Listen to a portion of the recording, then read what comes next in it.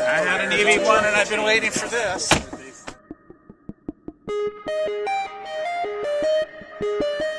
This is our third annual fundraiser and happens to also coincide with our 5th anniversary of Plug-in America.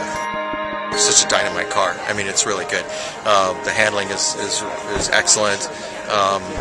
It's extremely quiet.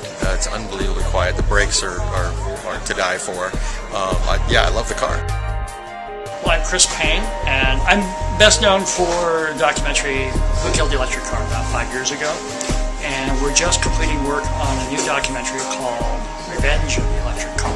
The new movie is how electric cars have really come into the marketplace in the last 3 years. This is an incredible change. I mean, how often does that happen in activism work that you suddenly, like, you're on the other side and you're like actually supporting the same exact industry players that you were critiquing 5 years ago? They keep telling me this is a great story of redemption. Everybody deserves to get a second chance. I think it's important for us to be here because it's critical that the early adopters and the enthusiasts are excited and remain excited about the car because they're our best advocates. Not only does GM get a second chance at being a business, we also have a second chance at redeeming ourselves, in their opinion, for electric vehicle production. So people are, I think, are very excited to see an American car maker here, to see GM coming to the forefront again the way we were in the mid-90s with the EV1. And I think they are very much looking forward to our private screening of the Revenge of the Electric Car.